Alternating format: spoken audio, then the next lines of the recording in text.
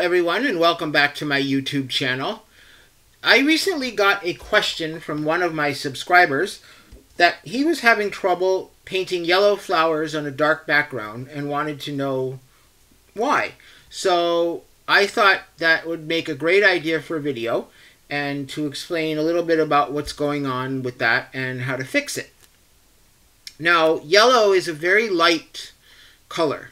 So this is actually, what I'm going to tell you today is actually true for all colors, but with yellow it's more noticeable because it is so light. And our brain works such that we always see color in relation to other colors. We always see value, shades of light and dark, in relation to other values and other shades of light and dark. So everything is relative. So when you're painting, let's say sunflowers, a light flower on a dark background, that dark background is going to make the yellow look much lighter than it does when it's on a white palette.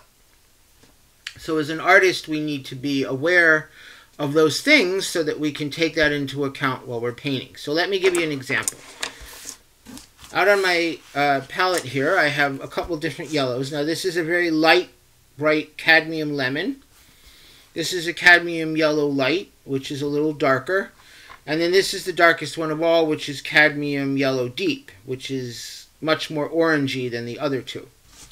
So if I were to paint, let's say, a flower with just the lemon yellow, and I'll just do a real quick demo here. I won't try to make this too finished or anything. But let's say you had two flowers that I painted like that. Let's see, let's put a little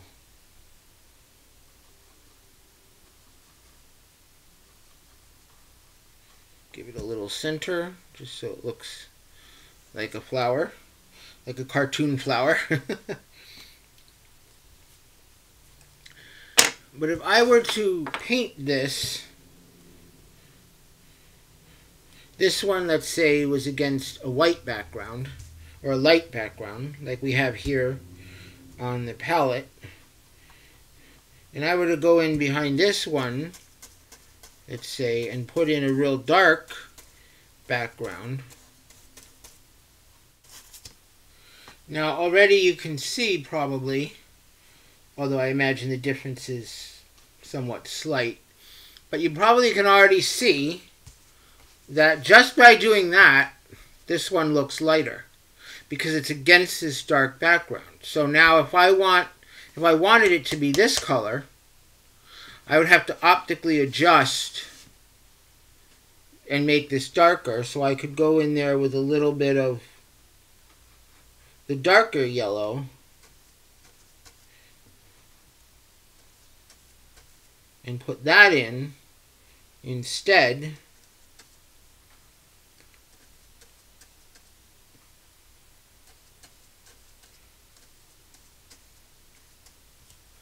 So now you can see that they look more or less equal again.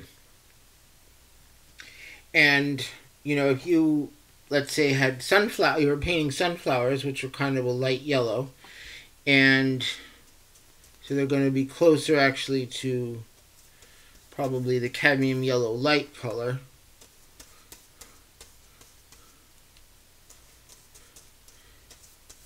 But you wanted a dark background, then you're going to have to make this darker again to adjust it. So you could even go a little more in with just a tiny bit of that cadmium yellow deep and make this even darker to match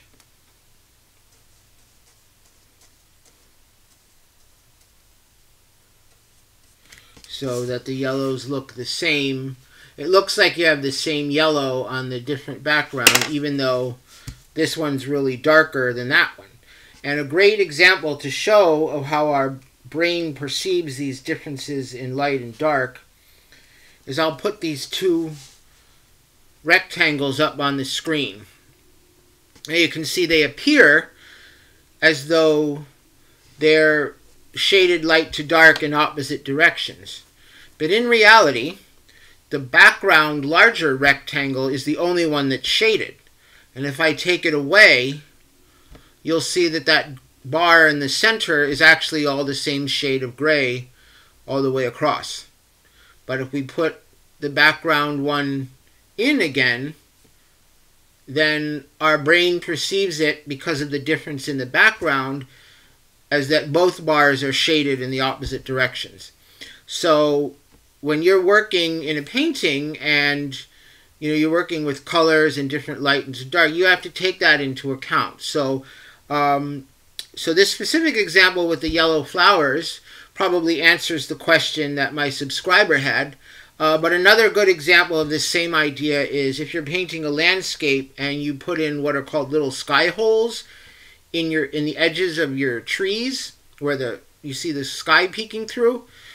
In order to match with the large area of sky and the rest of the rectangle, those little sky holes have to actually be darker and slightly more intense of a blue color in order to visually match, because of this same principle of contrast of having light against dark and how it shifts the way our brain and eye perceives it.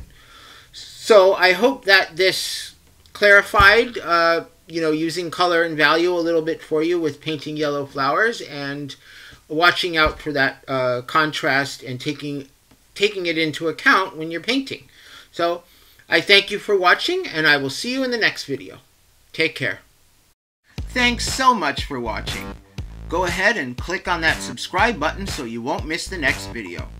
And why not spread the joy? Be sure to share my videos on your favorite social media. Don't forget to head on over to my website, walcottfineart.com, where you can see my art, read my blog, or when you join my newsletter list, you can win free art. Every month, I'll choose a lucky winner from my email list, and that person will receive a mini original oil painting. There's a chance to win every month, so be sure to sign up today so you don't miss out.